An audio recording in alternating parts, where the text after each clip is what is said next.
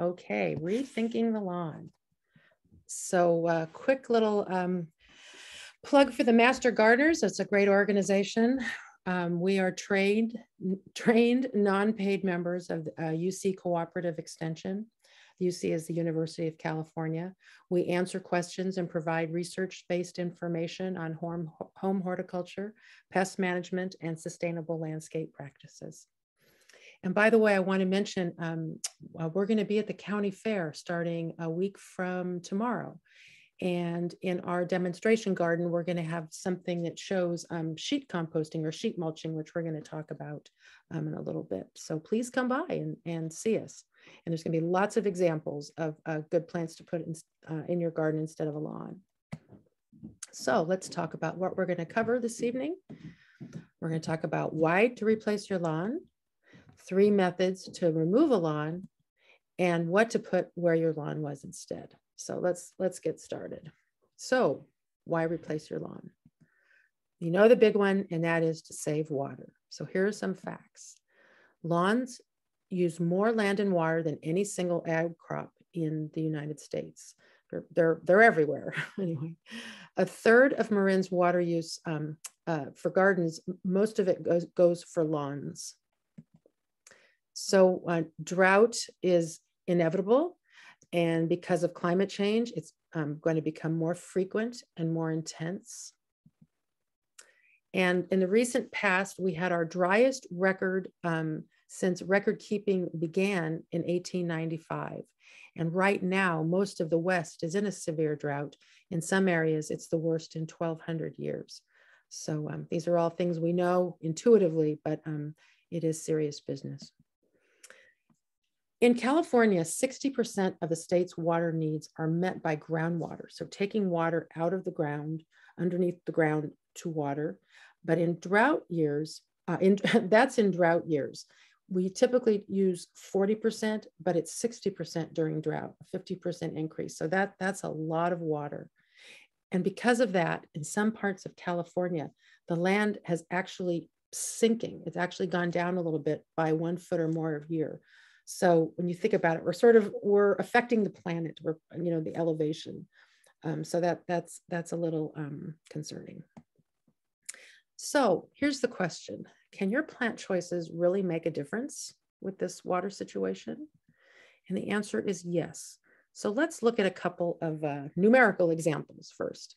So in this lawn to the left here, that could be something that's pop-ups, little pop-up sprinklers, water. And pop-up sprinklers are measured in gallons per minute. So in this little lawn, if there were 7 spray heads there that popped up and they ran for 10 minutes, that could use maybe around 70 gallons of water each time you water. In this next photo here in the middle, if you swapped out that lawn and you planted 50 plants, it's a lot of plants to put in that space, but if you had 50 little emitters on a drip system, drip is measured in gallons per hour. And so if you had 1 gallon per hour drip emitters running for 10 minutes, so the same time that those spray heads were spraying, you would only use 8.5 gallons of water. So you can see it's a significant difference.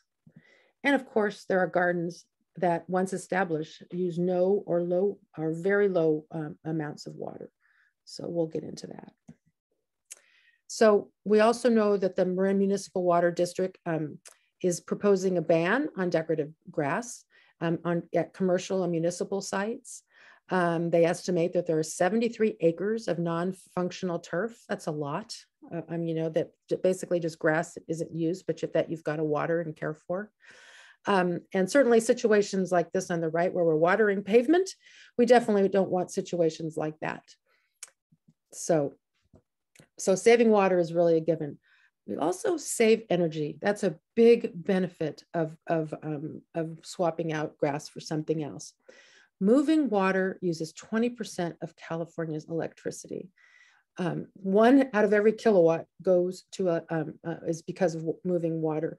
So you think about it. Think about how much water is moved from Northern California to Southern California and everywhere in between. It takes a lot of energy to pump that water around. So please bear that in mind. And so this is how that works. Saving water saves energy. Saving energy cuts down on greenhouse gases, and that helps mitigate climate change. And that helps reduce the frequency and intensity of drought. So it's sort of a circular thing, isn't it? But you can just see that how incredibly beneficial it is to use less water. And of course, lawns also take a lot of fertilizers, pesticides, and herbicides, and those all take energy to produce. Now, I know in Marin County, we're a little bit more, I think we're all ahead of the game in terms of not using nasty things that we don't need to, but I can assure you that they are used far and wide, both in California and beyond, on lawns. So that's something to bear in mind. And of course, lawns take a lot of human energy.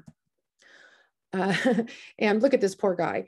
You know, honestly, I don't know any other plants in my garden, at least, that are as high maintenance as a lawn, where you have to mow, clip, edge, aerate, feed, seed, weed, and water. That's a lot of maintenance for one type of plant.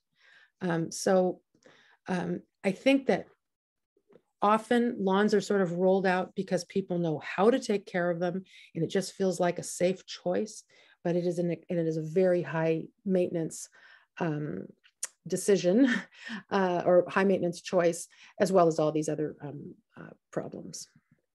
Of course, when you save water and energy, you also save money, and who doesn't want to save money? So that's a good thing. And it helps reduce pollution. Lawn care chemicals are huge, are gargantuan. So they pollute air and water. There are 800 million gallons of gas per year and 90 million pounds of fertilizer. 78 million pounds of pesticides are used to care for lawns, in addition to lots of noisy machinery that none of us really like. So here's how that works. Lawn chemicals run off into lakes and streams, creeks, and in our case, our beautiful bay. Unfortunately, they can kill or harm insects and fish. This can disrupt the food chain, and it can also degrade our drinking water. So this is something, whether it's on a lawn or anywhere else, we do not want this to get into our groundwater or any water. And I have this short video that explains this really well. So this is just a couple minutes. Here we go.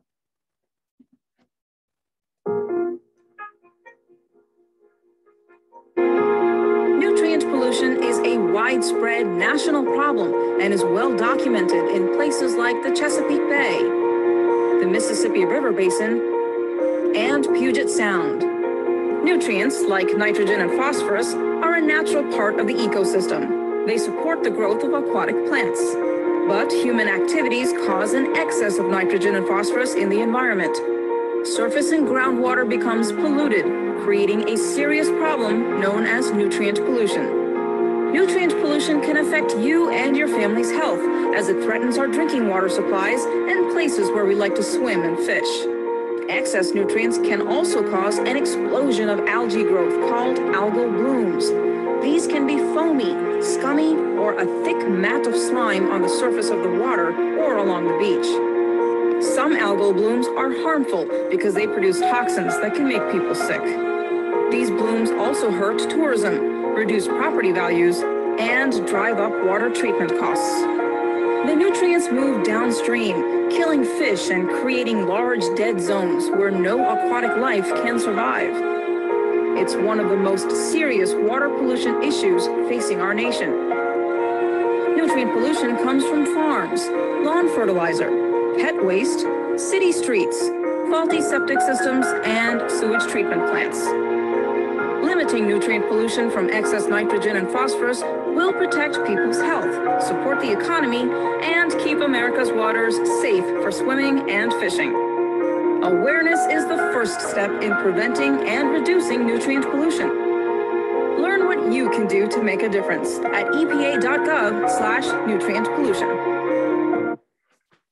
Okay, so that's just a quick reminder of how incredibly important it is that we keep chemicals as much as we can out of our waterways. Okay, so let's also talk about some EPA EPA findings about common lawn fertilizers, herbicides, and insecticides. And these are direct quotes from the EPA. Some lawn chemicals threaten native plants by harming beneficial insects that safely control weeds and unwanted insects. Lawn chemicals account for the majority of wildlife poisonings reported to the EPA. Several types of cancer, immunoresponse deficiencies, neurological diseases, and birth defects have been associated with exposure to lawn chemicals. And rates of lymphoma in pets of pesticide users are significantly higher than occurrences in the pets of non-chemical users.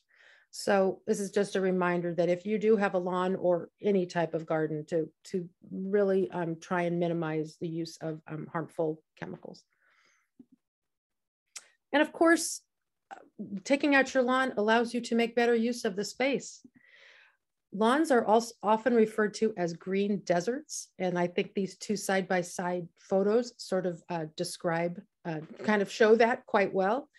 Question is, where would you rather be, a bee or a hummingbird or a robin, or really a human for that matter? Look how much more life there is with all the plantings on the right? It's just so much more inviting and colorful and in keeping with the surrounding environment. You can also create a sense of place. You know, our state is called the Golden State for a reason, right? We are very golden right now this time of year, and characterized by these gorgeous rolling hills and green oak and oak trees and so forth. It's a beautiful, iconic look. And it has nothing to do with this type of look, which is something that we've borrowed from places where it rains much, much more. So please consider that difference and think about the look of our state when you think about landscaping your garden. So replacing your lawn is a key step in creating a sustainable, earth-friendly garden. So how do you get started? Let's talk about 3 ways to remove a lawn. We're going to talk about how to dig, solarize, and smother a lawn with the goal of having plantable space for the most part when you're done. So let's have a look. So digging your lawn out. This is something where you would use a sod cutter. It can be pretty hard work, and it can be expensive to, rent the machine and so forth. And then, of course, the sod is dumped in the landfill, which we're trying to avoid. And that can take a long time to compost. And this also disturbs the topsoil, that ecosystem of the incredible life that's underground. It really is like a tornado and an earthquake all at once for the underground creatures. And that is not something we typically want to encourage. And it can leave leaves, it can leave weed seeds and roots. So unfortunately, if you plant right into this, after you've sliced off the top lawn, some of the things, weeds and so forth, can come right through. So here's just a reminder of all the unbelievable life that's in under our feet, from earthworms and microscopic life. It's teeming with activity below our feet, and that's the way we want to keep it. So incredibly important. So next, we can solarize a lawn, and this is where you mow the grass down and you leave the clippings, you wet it, and then you cover it with clear plastic. You can edge it with bricks, or in this case, looks like they backfilled in this photo, backfilled with soil, and you leave it there for a couple of months, and it really kills everything that's underneath there. So the pros is that it does kill weeds and sod, because they basically get fried. But it doesn't build soil, and it's pretty unattractive. And then when you're done, you've got to go back and probably take out some of that soil and backfill anyway, because you've killed everything in it, right? It just becomes sort of, I guess, inert. So that's not often the best choice, but it can work in some situations. So we're going to focus on smothering your lawn. This is called sheet mulching or sheet composting. Sometimes it's referred to as a lasagna method, which you can see there on the bottom left. It kind of looks like slices of environmental lasagna. And this is an easy, free, or cheap method. It recycles materials and provides healthy soil. You can berm things up for instant planting, which you'll see in a second. And it has a very simple recipe: some organic material, cardboard, and some mulch. So I have a video here that takes you exactly through the process. This is about 6.5 or 7 minutes, but it really illustrates the process. So here we go.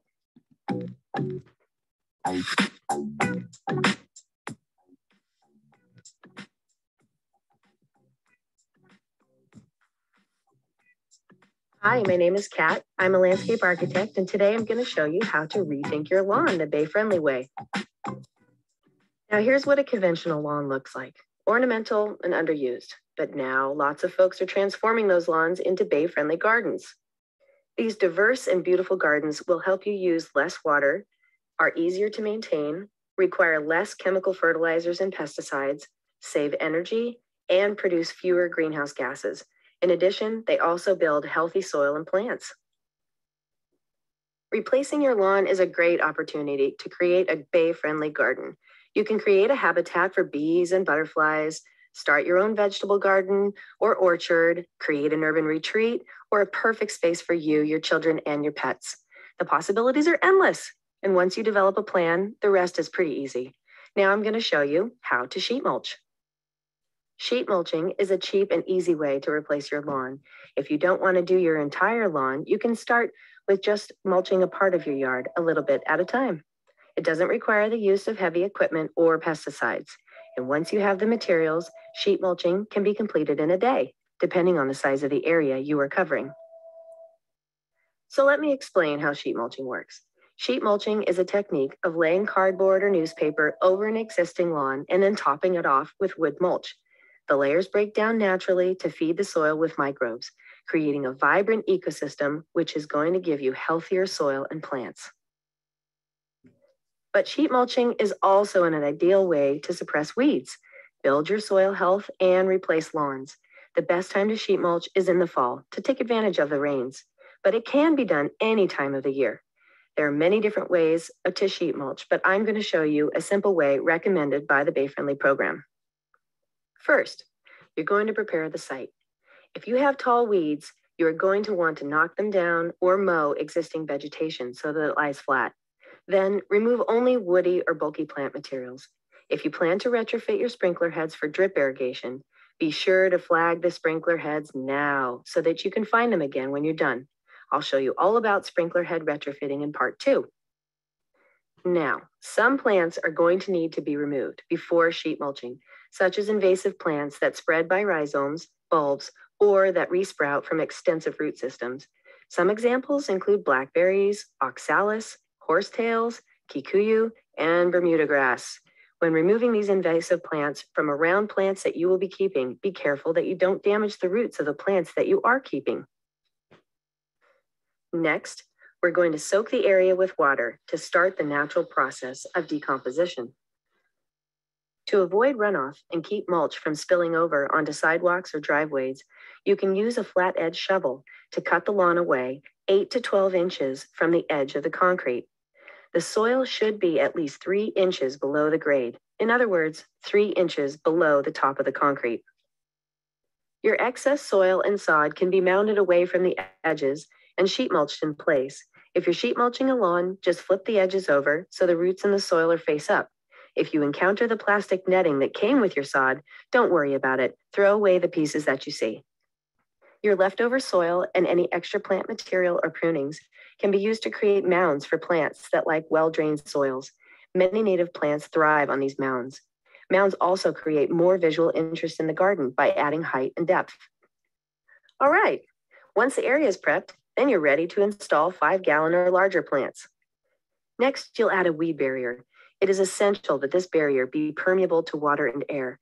Recycled cardboard boxes work great. You can get big sheets of cardboard from appliance stores or bike shops. You can also buy recycled cardboard rolls or use multiple layers of newspaper or burlap. Be sure you don't use plastic or weed cloth, which won't biodegrade. Remember, this is all about building your soil naturally.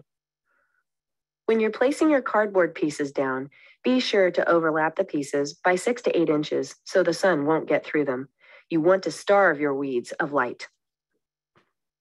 As you're working, you can rip and fold the cardboard to accommodate the space around your plants.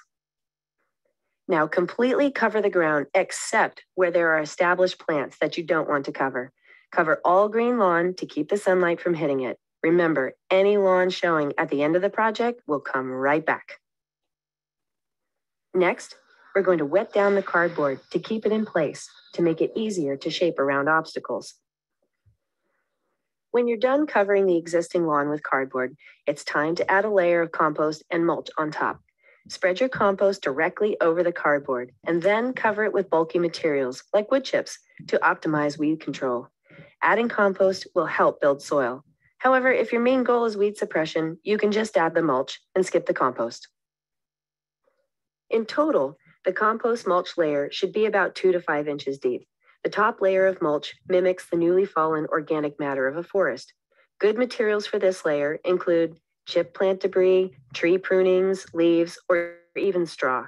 You are going to need a lot of mulch. Typically, a smallish front yard can take 18 cubic yards of mulch. To find local sources for mulch, please see the resources accompanying this presentation. Now that you've laid down the cardboard and covered it with mulch, you're going to punch holes in the cardboard and place your plants in the soil under the sheet mulch. In cooler climates, smaller plants like 4-inch pots can be planted right into the mulch compost layer on top of the cardboard without digging a hole. Don't worry, the roots will break through the cardboard. You will want to add compost just around the root ball if you didn't already add compost on top of the cardboard. If you did, you're good to go. Remember, your new plants will require water and attention when they're young, even if they're drought tolerant. Just a couple other things to keep in mind. Don't pile materials up against tree trunks or stems of plants. This will help them stay healthy and disease-free. Especially during the dry season, small seedlings may need protection from snails and slugs that like to hide under the mulch. You can protect young trees from rodents with physical guards like metal bands that wrap around the base. So, congratulations! Your lawn has now been sheet mulched, and you've laid the foundation for a beautiful bay-friendly garden that you will enjoy for years to come. Great. So I think that she does a lovely job of laying out the steps for sheet composting, for sheet mulching a lawn. And you can see that in her case, she didn't take out the whole lawn. She just did part of it. And that's another advantage. You can kind of decide, maybe you just want to reduce the size of your lawn for whatever reason. So, okay. So, and of course, right now you can take advantage of cash and material incentives through MMWD and North Marin Water District. And Greg already talked about that it can be up to $3 per square foot for lawns, and for a maximum of $5,000 for residential and $20,000 for commercial sites. And again, those are subject to change depending on what MMWD decides.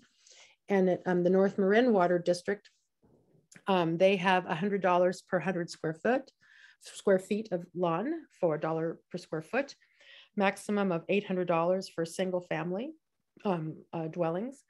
And they also provide free compost rolls of cardboard and wood chips as part of their Lawn Be Gone program. And so you can do it yourself with those free materials, which is really, really nice. So there you go. So the question is, you've smothered your lawn.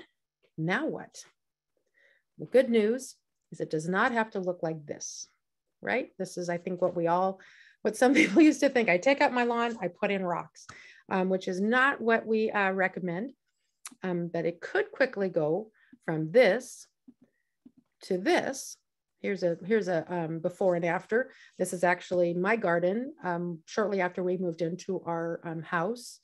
We had this kind of, this is a big sweeping lawn that went around things, and it just was, a big pain in the neck, and took a lot of water and just got thrashed, and I wanted to grow other things anyway. So we sheet composted a lot of it, not all of it, but some of it. And we created paths through it and so forth. And I think it's a much more interesting space to be in. And here's another before, and here's the after, somebody who sheet mulched their lawn. You can see the one on the left, the lawn just almost looks like carpeting. You know, it's just so flat. And again, me personally anyway, I don't find it that interesting. And certainly if I was a bee or some type of beneficial insect that you want in your garden, I probably wouldn't think it was so interesting either. And look how lovely it looks now. He also, I guess this homeowner was very inspired because they also decided to paint their house. But the little, the plant combination there is very inviting. So good example. So the first thing you want to do is you want to, when you decide what you want to put in where your lawn was, is you want to start by defining your objectives. I cannot stress this enough. It sounds incredibly boring, but you want to really think through how you want to use that space. Sometimes we're so used to looking at a certain area of our landscape in a certain way that we think it's the only way it can be. But you know, this is the time to really decide what you want and what you need, right? So here are the questions. How will that area be used, right? Do you want to walk on it or sit there? Do your kids want to play there? Do you need a new entry or a pathway? Do you want color, or do you just want a nice calm green color? Do you need storage? Maybe it's a structure you need, a shed or something in the back instead of lawn. Do you need to block or enhance a view? What else? What are you starting with? I cannot stress that enough. It really pays to go through that thought process. And after that, a little site analysis. And that's just a fancy way of saying, what are you starting with? So do you have sun or shade? What's your microclimate? Does it get windy at your house in the afternoon? Is it foggy? Is it burning hot in the summer? What's your soil like, your water? How much time do you want to spend in that, the garden, maintaining it? What are the greater surroundings like? Are there things in your surrounding environment you want to emulate or borrow from, from around you? That's always a nice thing to do in the garden. Are there views you want to take advantage of? What else? All of the things that just make your space what it is. So let's start with if you decide you want to walk on it. I want to stress this emphatically. Fake grass is not the answer. And there are two reasons why. The first is that it's unhealthy for the environment. And here's why. It removes space for living plants. Our planet right now needs living plants more than any time, right? It's so that they help sequester carbon, and they're just so incredibly important. It provides zero wildlife habitat value for things like birds and hummingbirds and butterflies and bees and so forth. Zero. It takes it away. It kills the life in soil and leaves pieces of plastic in soil for many years. I've read articles that show that it leaves plastic in there it can leave up to decades or even longer. I mean, some of these plastics, they just don't break down. They're petroleum products, they just don't break down. They may be impervious, preventing leaves and other debris from infiltrating into the soil. This in turn reduces our groundwater recharge efforts that we talked about a little bit earlier. So we don't want that. It does not sequester carbon. That goes back to removing space for living plants, the top. It can be expensive, and it can be energy intensive to produce, depending on the type. Often it requires a leaf blower, which not everyone's favorite tool to listen to, especially on a Friday afternoon or a Sunday morning. It is not weed free. Sometimes, I know this is such an unappealing look, but I'll see a fake lawn and it'll have weeds coming out of it. I mean, that is what you call a bad look.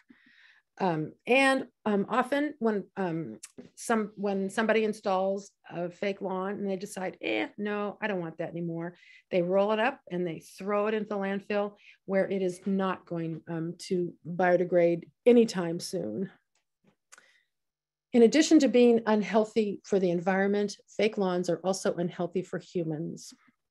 So because they can harbor harmful bacteria from pet waste and other pollutants, they can get incredibly hot, causing injuries. I saw this when my children were younger and they were playing soccer on fake turf. Off-gassing can add to air pollution, which can create respiratory problems for some people and pets. Sometimes the recycled rubber tires that fake lawns are made from. While it sounds great to recycle, they can contain heavy metals and chemicals that are linked to cancer. And those little fake grass blades in the backing contain highly toxic chemicals known as forever chemicals. I'm not a chemist, and I don't want to pretend to be, but these PFAS are not chemicals that we want. We don't want them in our environment. And here's the way that works. So children or even adults, of course, breathe chemicals from off-gassing. We can also touch or swallow those little tiny rubber pellets that they put in fake grass to make it look like soil. I remember cleaning those out of my kids' shoes and socks. Pellets get into shoes and clothing, and they travel home in cars. They come to our homes via cars. And those PFAS within those little pieces accumulate in the body. And unfortunately, they don't break down. And that's why so many of us carry residue from those things in our body.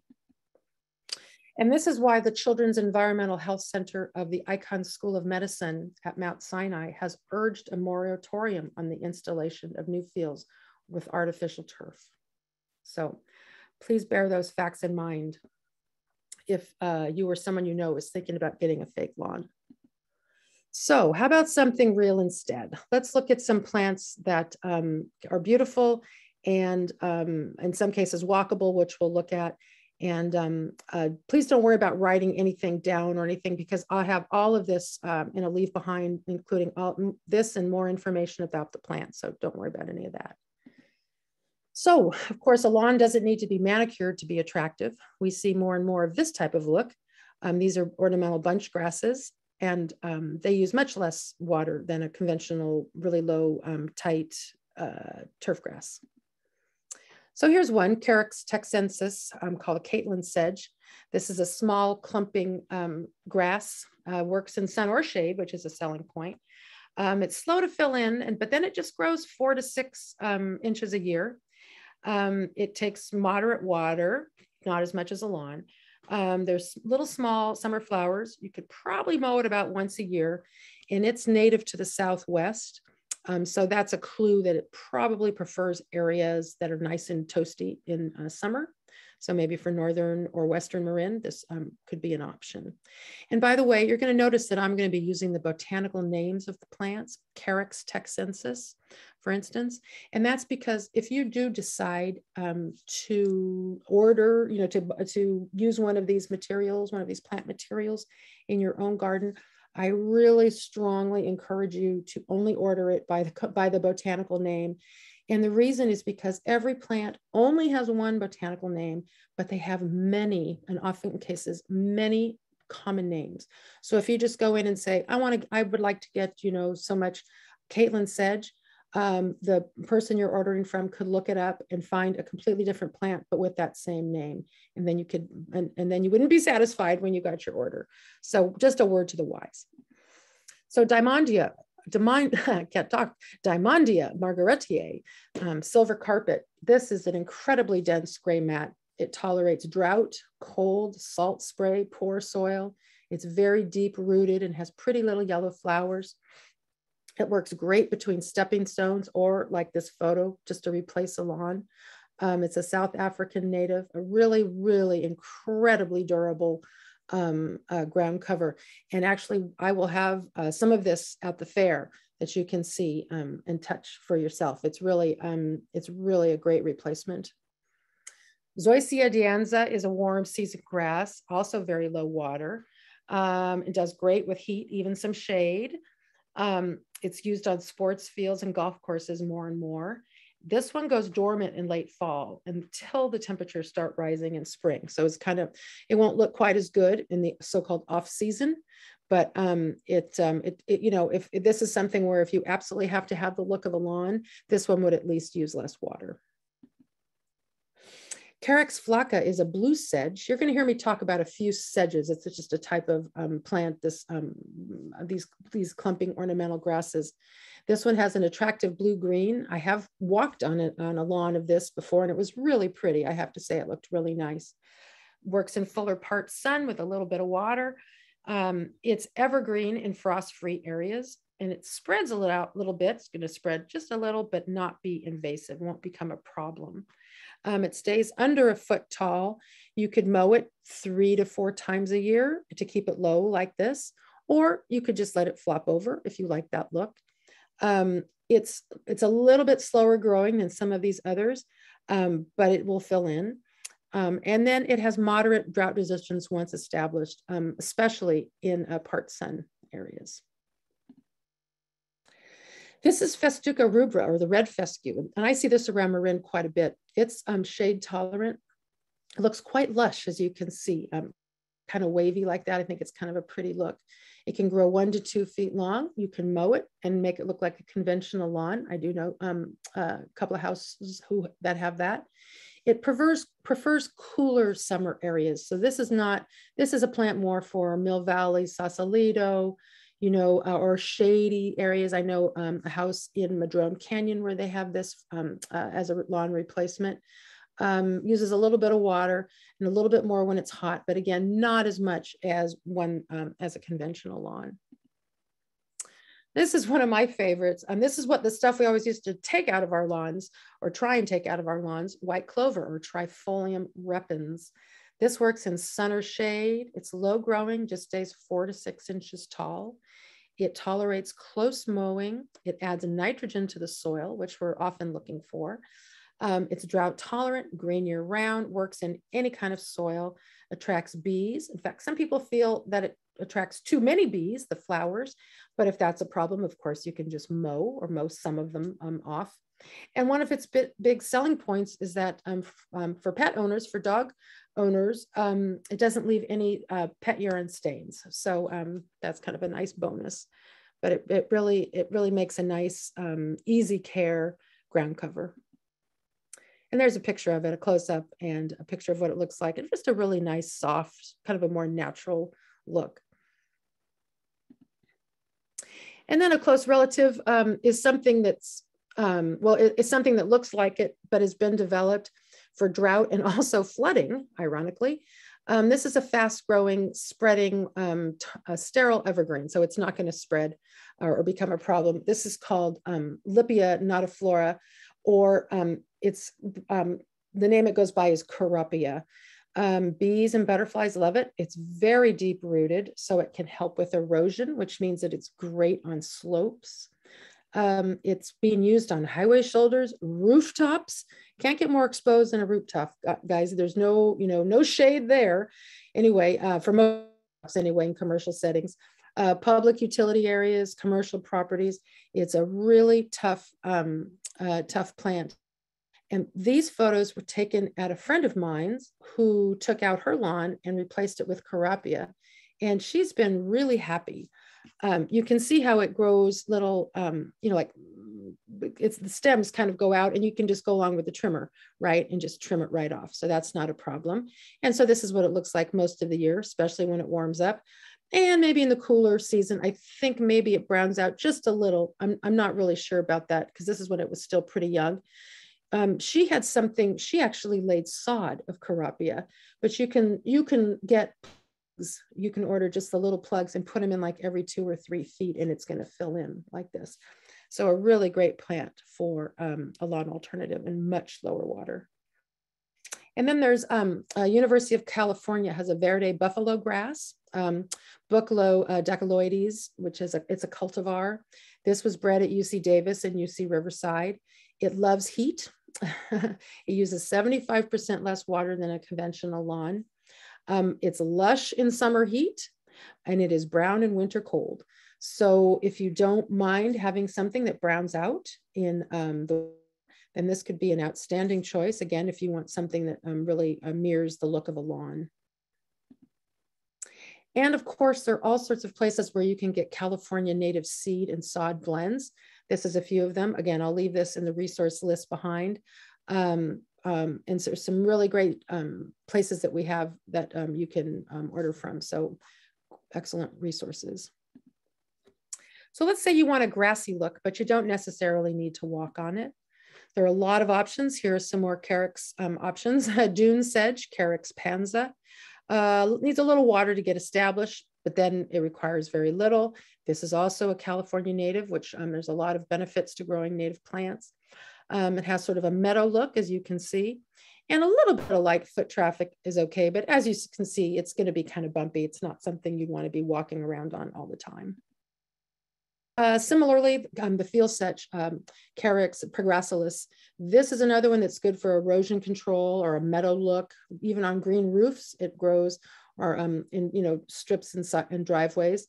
It's very durable, tolerates drought, poor soil, salt spray, heat, cold, even some foot traffic.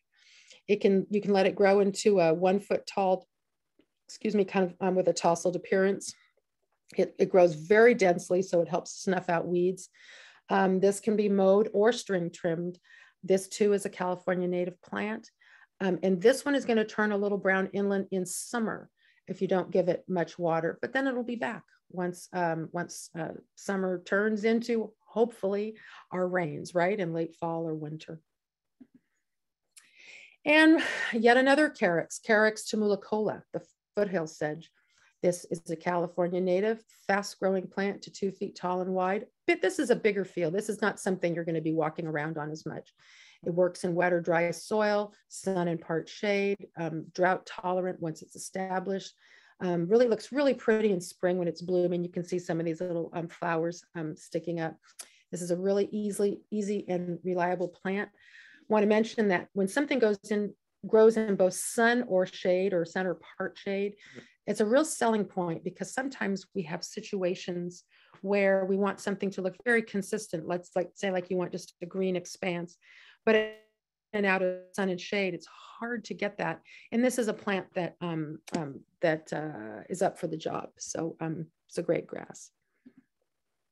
Oh, and here's one. I saw this on a walk.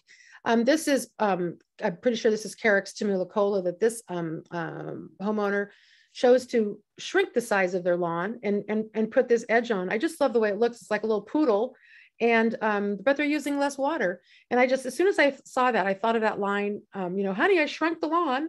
I just think that it's so, I just think they did a really nice job with their lawn there, making it a little smaller. And another native grass, Calamagrostis foliosa.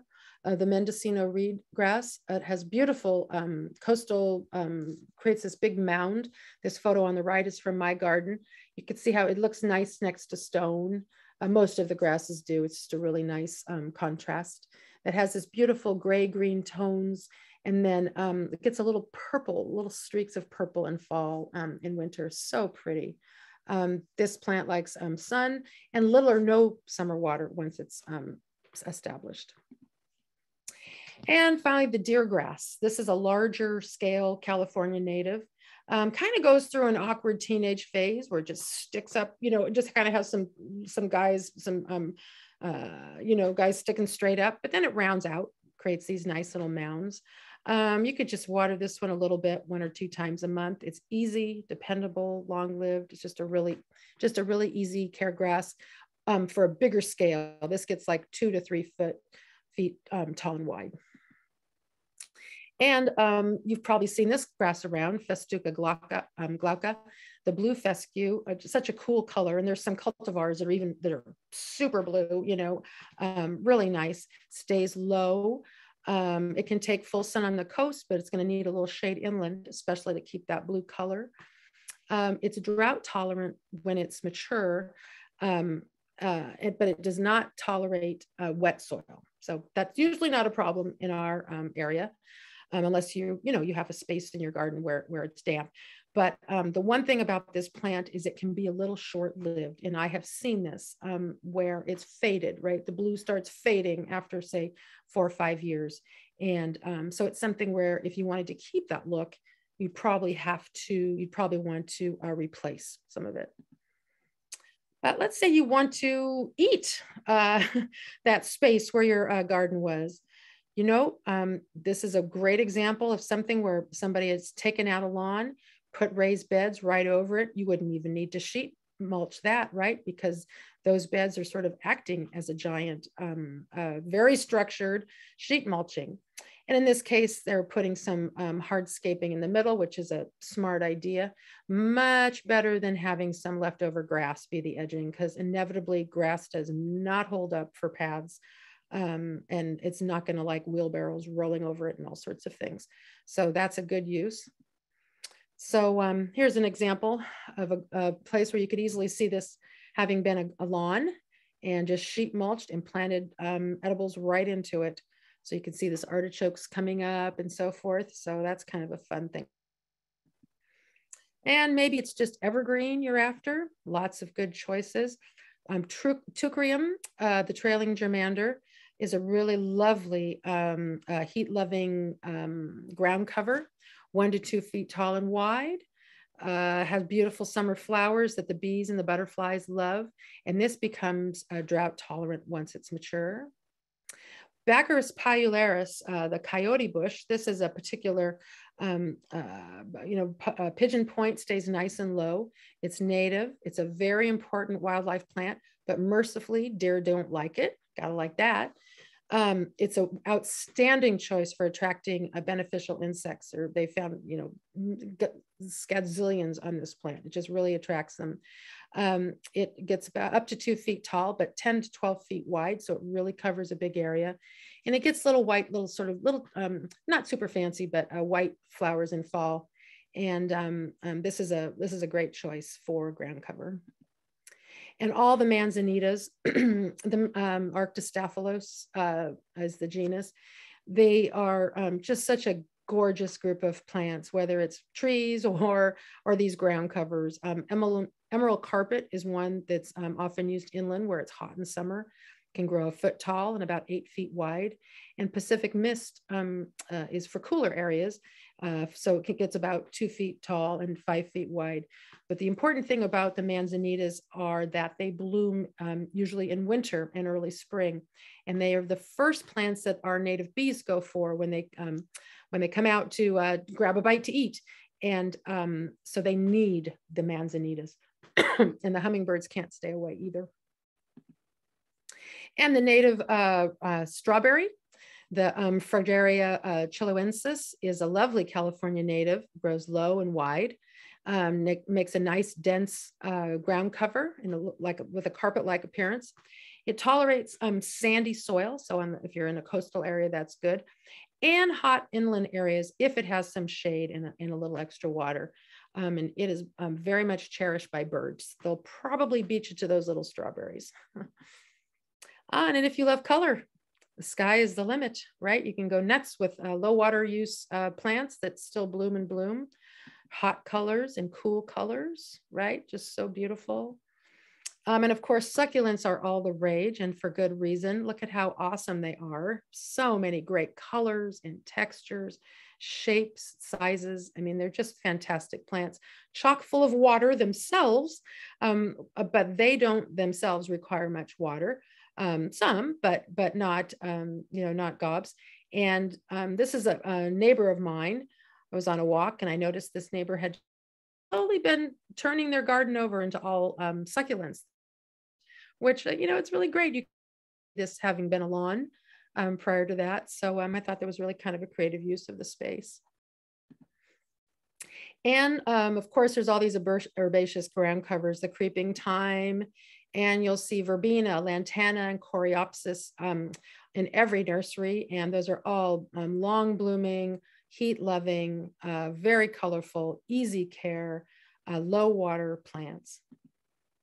And of course, I've been talking up natives, and for a reason. They're just beautiful, and they maintain our biodiversity. They're just a really important plant choice. This is a smattering of some of our key California native plants. The habitat heroine, the one that has more life in it than anything, is our beautiful oak trees. But of course, all these other beautiful native plants are part and parcel. They're just lovely. Create some habitat, of the variety of pollinator and plants and other plants that invite all the creatures that we love. Or permeable path. If you're going to lay a path down, It's nice to do it so that water can slow, sink, and spread underneath to help recharge our groundwater. New entry, you can see how this could have been something that was all conventional lawn. And now this, and they, they brought in these boulders and they put in these low water plants, and it's a nice, interesting look. Looks really nice. And here's something that could have all been grass before. This is probably 3 or 4 species of plants just repeated all over, and it has a nice, it has a nice soft look. Maybe you need a place to sit down, a little something to carve out a space. You can always maybe turn your lawn area into a patio. You need one. You can just put down gravel, or of course things like this where it's going to be that's going to be a more expensive thing, but decomposed granite or gravel are less expensive options, and they just look so nice. And of course, you don't need to get rid of all your water. A little bit of the sound of water is great, and it gives a drink to some wildlife, the wildlife we want to invite. And here's something, less lawn, more pond. This is what I would consider a massive project, but if you have the time and inclination and are up for it, pretty cool. Or maybe you need a fun play area for the kids. This is, when my kids were little, they played much more on the patio than they did on the lawn. And it was what my house looked like back then, my yard anyway. But, you can do all sorts of things, and it doesn't have to be with grass, right? Something you don't have to maintain. Or want your own secret little garden getaway. And that would be a good thing too. And chances are you have deserved it. You've deserved it, or you've earned it. That's what I meant to say. You've earned it. So that's it. And this is the, as Greg mentioned early on, if you hold up your phone to this, like you're going to take a photo, it will sign you up for our quarterly free newsletter called the Leaflet. And I promise we're not going to pound you over the head with that. It just comes out quarterly with lots of good tips and seasonal advice, lots of education. So that's it. I'd be happy to answer any questions. Wonderful. Thank you so much, Marie. Some really great suggestions there for the lawn conversion. We did have a question from Chris, which I think has probably been answered, but I'll kind of run through it anyway, and maybe you can talk to it. Has a 1,400 square foot lawn and looking to replace it with a ground cover that can be kind of played on, can handle foot traffic and children. Say it one more time. A ground cover that can handle a good amount of foot traffic, like children playing on it. I would, the Diamondia is a really great choice. Diamondia margaretiae. The trifoliums are, that is the white clover. That's something that is very durable. And you can literally order seeds for that and just, spread them. And Rapia would be a good choice for that. Kurapia. Some of the native grass blends you could use for that. At the Marin Art and Garden Center, when you walk into the Marin Art and Garden Center, the little entrance at the entrance, and you turn right to the right, there's the Master Gardeners do some, they have a program there for children, and there's a lawn there that is a native grass blend, and it's been there for a number of years. And last time I was there, it was still looking pretty good. And I know that takes quite a bit less water than a conventional. It's a little bumpier, but not bad. Nice, thank you. Mm-hmm. And these will all be in the leave behind. These options will be in there, so you can check them out. Great. Susan has her hand up, so I'm going to attempt to unmute Susan. I think she must have a question. You should be able to ask your question now, Susan. Hi, can you hear me? We can, yes. Hi. Oh, great. Our backyard in Woodacre is our septic field, and it is covered by lawn, and it was our understanding that we needed to leave it that way, that we, would be endangering the septic field if we messed with the lawn. In other parts of our yard, we've been very involved with replacing with native plants and loving it, but we've maintained this grass, and we don't know if in fact there is an option for over the septic field or not. And I realize that's kind of a specialized situation, but it occurred to us to ask. Yeah, that's a very interesting question. And I am no expert on septic systems or septic fields. Right. I wonder, you might want to contact MMWD and ask them about that. One thing that just came to mind, but again, I don't know if this would work, but if you just start seeding, say, the white clover into your lawn, then maybe you could at least use less water as it sort of transitioned, because it seems like it would still have the same effect as a lawn over time. But yeah, that's a good idea.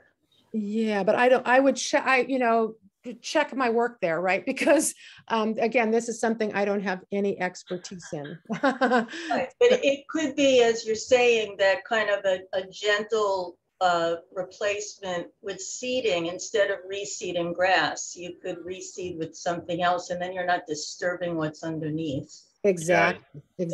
Yeah. I agree with that. You can get native grass seed really inexpensively, right? And, my suspicion is that it's for the the roots of the grass helping to filter the water maybe that's coming out of the septic system.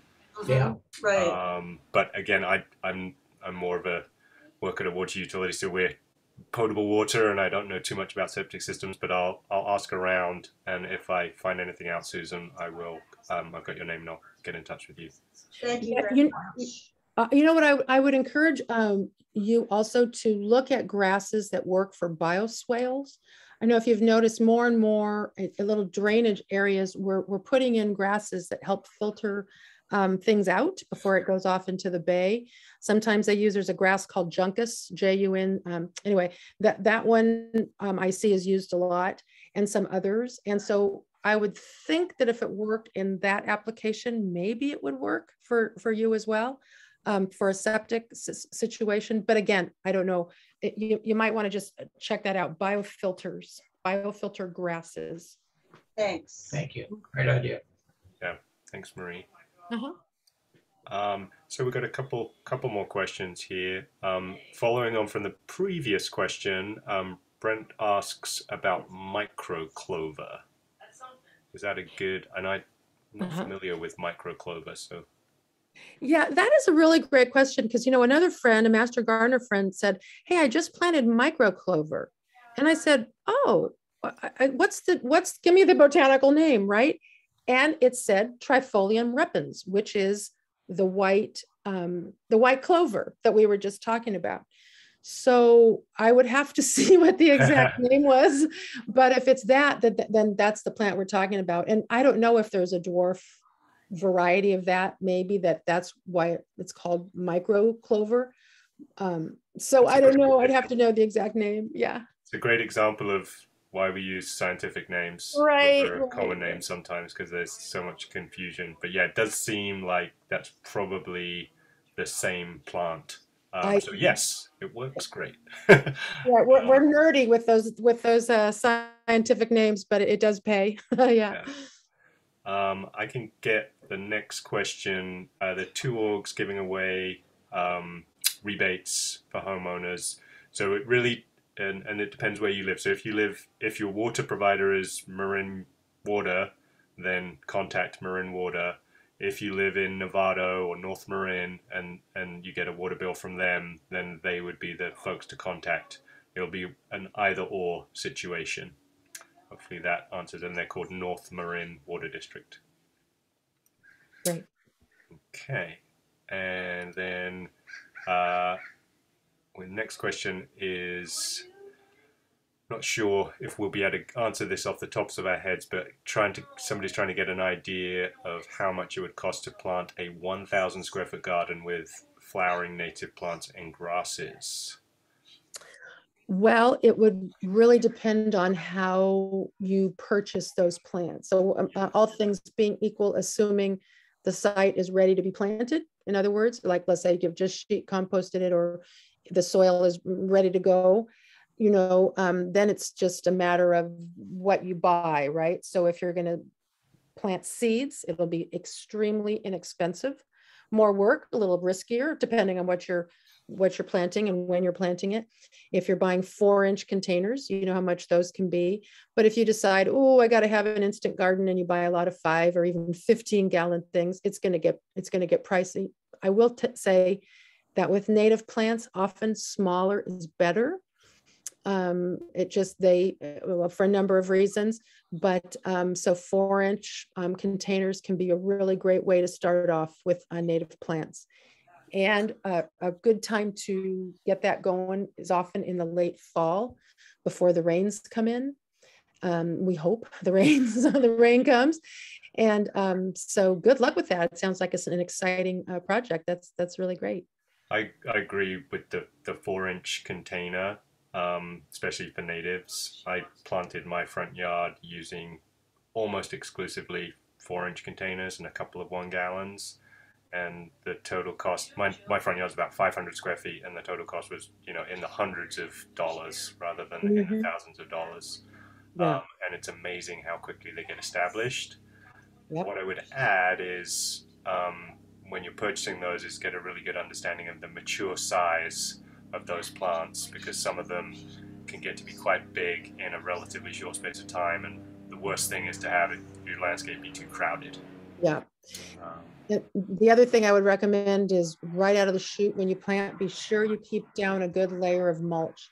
Mulch is so critical for just a lot of benefits, but native plants really, really benefit from having a layer of mulch around. Okay, we've got more questions. So next up is a question about gophers. To discourage gophers, should we put a mesh down, or are there other ways to discourage them going forward? If you know that you have a gopher problem, or if you just want to be super conscientious, absolutely put the gopher wire down. If you do have gophers already, then everything I've read and learned is that traps are the way to go. That's what does it. That's how you get them. So for what it's worth, a lot of the little myths about gophers, some of them are sort of unappealing to talk about, what people have tried to keep gophers away. They are unproven. They don't seem to work, unfortunately. All right. Question from Michael. He loves his roses, and actually his mother's roses, which he inherited with the house. Any tips to maintaining those with less water? Oh boy, I am not a rosarian. One of my colleagues that I work with very closely is an incredible rosarian, and she could answer that so well. I would, one of the things we often say is we often overwater. And so I would just try and, bringing it back, right? Just watering a little less and seeing if you're getting the same result. And be sure and, adding compost and mulch to your soil so that your soil is in such great shape, keeping that layer of mulch on to retain every drop of water underneath. And of course, using a really great drip system, which I'm sure you already are, that's going to be your ticket to using less water. Yeah, maybe, and the on the screen is if you wanted to try and get more info, is the help desk, which is a great resource for everybody from the Master Gardeners. Yep. But yeah, I would agree with what Marie said of kind of, especially the addition of compost each year, which can just be top dressed around the plants. Yep. And it'll work its way in over time. Okay. Oh, so going back to the microclover with Brent, what Uh-huh. he's saying is that it's a dwarf variety of Trifolium repens. Yeah, so I think that sounds like Great. um, there's often, the genus and then the species of Hmm. repens, and then there can be lots of varieties, and we've kind of kept it at a higher level here. So I think you're good to go with the microclover. Yeah, yeah, great. And then Brent says he's reading that the most popular in US is Pirouette and Pipolina variety. Hmm. Okay. I'm not, with that one, I'd have to see what the advantages are. But the straight species is a pretty tried and true choice. So it's interesting. Um, I just Googled, Trifolium repens dwarf. And what's interesting is it came up, Trifolium repens is a white dwarf clover. So I don't see a cultivar name. Right. This is something, you know what, this is botanists, or, the people who do this, move all these names around. I suppose they need more to do or something. Yeah, I don't see anything with a variety or a cultivar. Interesting, but I would love to learn about it if it exists. Okay, I think we've got one final question, and it's asking about fire-resistant mulches. Yes, I would refer you to the Marin Master Gardener website. We have a lovely section on fire smart landscaping. And here's the deal with mulch. So there was a study done a few years back. I'm trying to remember now, University of Nevada or someplace in Nevada, I forget now. But what they found was that a certain type of mulch was the most fire resistant, had been composted for a number of weeks. And I'd like to tell you that we can replicate that here, but I've actually called around and I didn't find a compost that had been composted for that length of time. The main thing you want to do is to not put not put mulch in the 0 to 5 feet around the perimeter of your house. That's so-called zone 0. That you want to keep combustibles out of that area. That's the most vulnerable, the most important area. From there, using some of the fir bark and so forth is they say that's okay, especially if it's broken up in certain areas, like with some stone or non-combustibles, so that if there is a fire, it helps break up the path of that fire before it gets to your house. So you can learn all sorts of things about this, about how you design and maintain a fire smart landscape on the Marin Master Gardener site. And I'll be sure and include that link when I leave for the leave behind information. Great, thanks, Marie. The one mulch we'd come across was from West Marin compost that's composted, but I don't know how long it's composted for. Uh, Yes. Are you talking about the vineyard mulch? they have one called topper mulch. Topper, yeah, and there's topper. Yeah, I don't know how long it's composted either. I do know that it's composted. I don't know if it was composted for as long as in the study itself, but at least it's something, right, where it was Yeah, composted. Yeah. yeah. Good, excellent, great questions. Yeah, great questions. Yeah. Well, once again, thank you, Marie, for your time this evening, and Thank you. thanks to everybody for joining us. It's great to see so many people interested in this topic. Yeah. We will follow up with the resource that Marie mentioned. We'll email that out to you, and stay in touch. So with that, we'll close it out. Have a good evening, everybody. Thank you so much. Thank you. Good night.